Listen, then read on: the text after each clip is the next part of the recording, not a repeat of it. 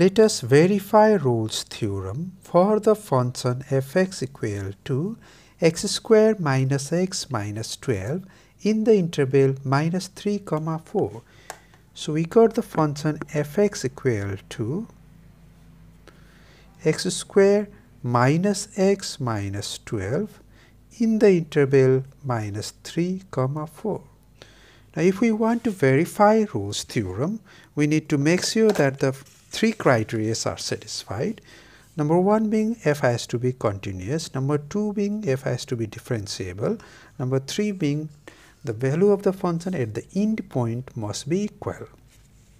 Let's do one by one. The first one, f is continuous. Since f is a polynomial,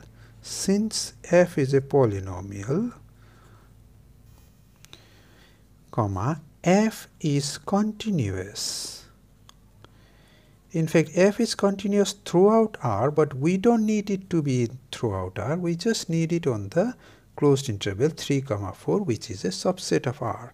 Again, since f is polynomial, f is differentiable. You can differentiate any polynomial, and f is once again f is differentiable throughout R, but we don't need it to be differentiable throughout R. We just need on the open interval minus 3 comma 4.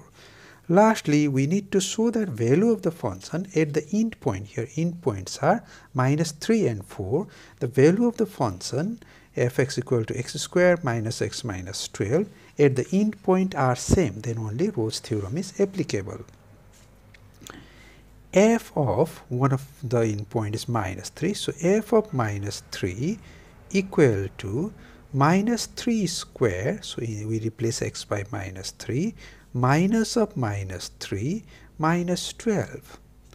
That's equal to 9 plus 3 minus 12, that's 0. Okay, what about f of 4? The other endpoint is 4.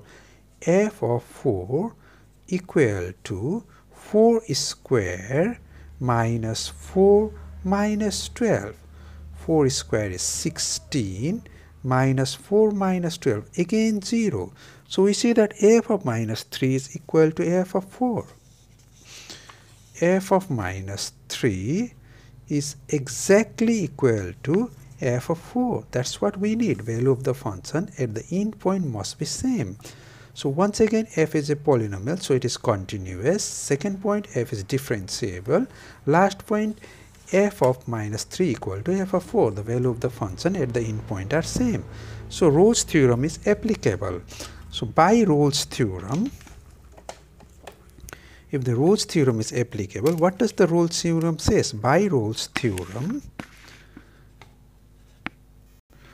there exists a constant c such that f dash c equal to 0. There exists a constant c such that f dash c equal to 0.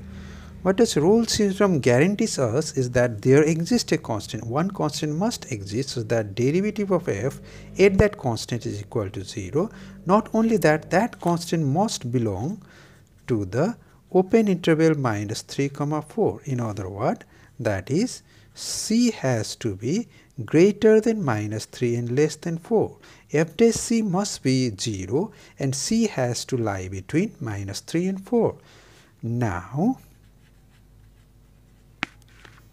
so if the Rolle's theorem guarantees us existence of such a constant, then we should be able to produce such a constant. In this case, let us produce such a constant. Fx equal to x square, let's look at our function, x square minus x minus 12, x square minus x minus 12. So f dash x equal to, if you differentiate x square you get 2x, if you differentiate minus x you get minus 1. So f dash c equal to 2c minus 1. F dash c equal to 0 if f dash c equal to 0 if 2c minus 1 equal to 0. That gives us c equal to half. Well done.